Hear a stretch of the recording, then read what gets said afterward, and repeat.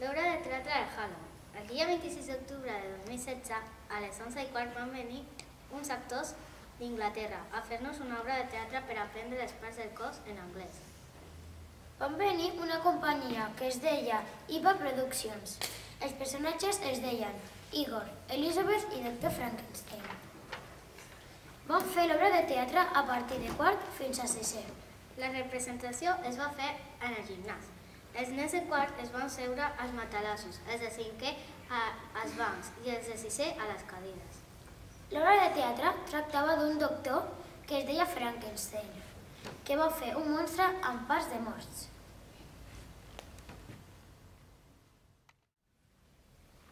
El túnel del terror. En el túnel de terror hi havia 3 noies. Aquelles noies estaven pintades com si fossin zombis de veritat. El túnel de terror estava feta de roba, etc. Hi havia molta gent, desesperada per provar l'aventura. Que hi havia era molt divertit. Feia molta por. Les col·laboradores i els col·laboradors van treballar molt bé, perquè feia molt de por. Fins i tot alguns van plorar. Els noms dels col·laboradors i col·laboradores són Sheila, Diana, David, Maria, Mireia i Mònica. Tot va començar el dia del divendres 28 d'octubre del 2016 per la tarda.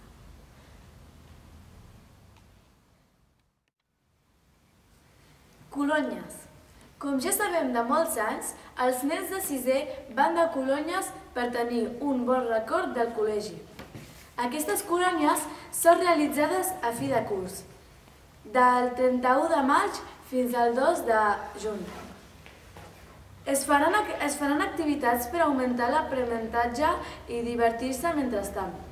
Les activitats realitzades són BMX, hípica, curses nocturnes i diürnes, shopping per Puigcerdà, discoteca de despedida, piscina i tir amb arc. Si no hi va el 60% de la classe, aquella no pot realitzar les activitats. Hi haurà 4 habitacions, 2 per a nens i 2 per a nenes. Encara no se sap, però ens imaginem que no es barrejaran les classes. La venda de números de loteria. Venen de tot per recaudar diners i, és clar, aquests anys es venen números per recaudar diners. Als nens de sisè se'ls dona un talonari a tots i 6 números als nens de cinquè. Si un talonari és venut i vas a les colònies, els diners del segon talonari te'ls quedes tu.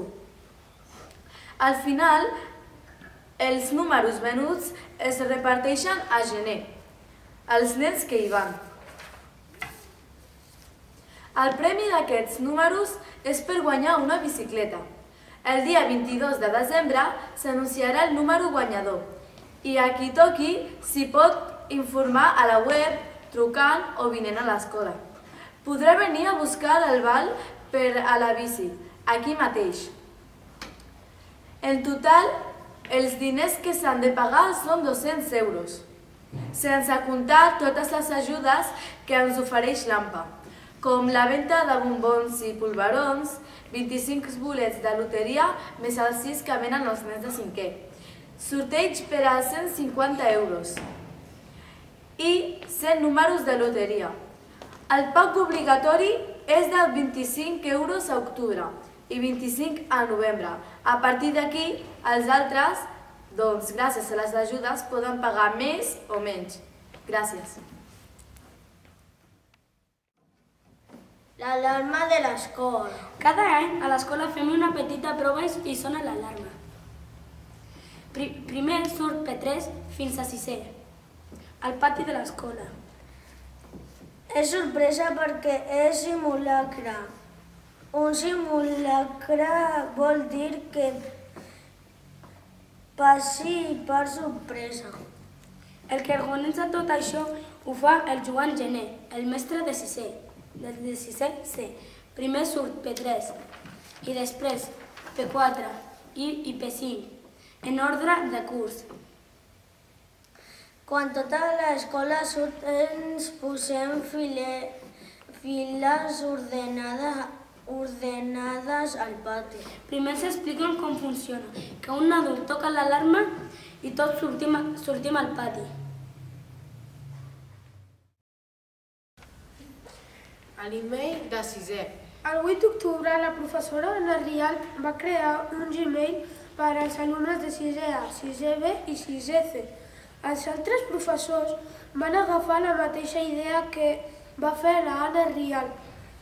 Cada classe de 6è té un compte d'email i una contrasenya diferent. La van crear a la classe de la Anna Rial. L'email de sisè és Bartra, 6a@gmail.com. El del B és Bartra, 6b@gmail.com. I el del C és Bartra, 6c@gmail.com. Els cons són revelats per si algú vol enviar un missatge a algunes d'aquestes classes. La van fer perquè els alumnes treballin quan es necessita. El concurs de moniatos. El dia 28 d'octubre a l'escola vam fer un concurs de moniatos. Hi havia molta gent. A part d'aquest concurs hi havia altres activitats, com per exemple el túnel del terror. El concurs va començar a les 4:30. Els guanyadors del moniato més bonic van ser de cicle d'educació infantil, l'Alae de P5B, que va fer un ratolí. De cicle mitjà, la Karen de tercer B, que va fer una ovella. I de cicle superior, jo, el Youssef, que vaig fer un grup de música. Ens ho vam passar molt bé. L'AMPA és l'associació de pares i mares d'alumnes. L'AMPA serveix per fer més barats els llibres, els contes, que vingui per fer una excursió i ells organitzen les festes de, per exemple, el pica-pica de final de curs, la castanyada, els moniatos. Ells només demanen 18 euros per família. Nadales 2016. Com cada any es celebren les Nadales, on tots els cursos canten cançons nadalenques. Tots els anys les organitza l'Escola Agustí Bartra i les professores de música, la Isa i la Mònica. Els nens de 6è es queden hores de pati a practicar les cançons que toquen amb la flauta, el xilòfon, el metal·lòfon i el baix. Aquest any les Nadales es faran el 22 de desembre, al gimnàs de l'Escola Agustí Bartra. Els nens i nenes de 6è estan repartits en grups per tocar els diferents cursos.